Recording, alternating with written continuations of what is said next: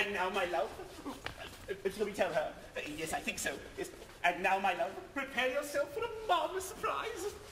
It is my agreeable duty to reveal to you a secret that should make you the happiest young lady in Venice. A secret? A secret which, for state reasons, it has been necessary to preserve for 20 years.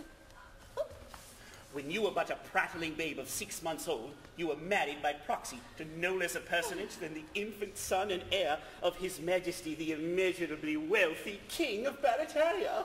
Married? To the infant son of the King of Barataria? Was I consulted? Then it was a most unpardonable liberty.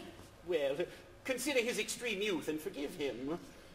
Well, shortly after the ceremony, that misguided monarch abandoned the creed of his forefathers and became a Wesleyan Methodist of the most bigoted and persecuting kind.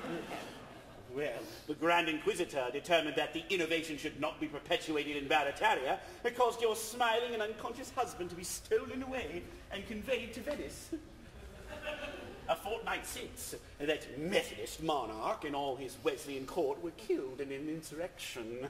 And we are here to ascertain the whereabouts of your husband and to hail you, our daughter, as Her Majesty, the reigning Queen of Barataria.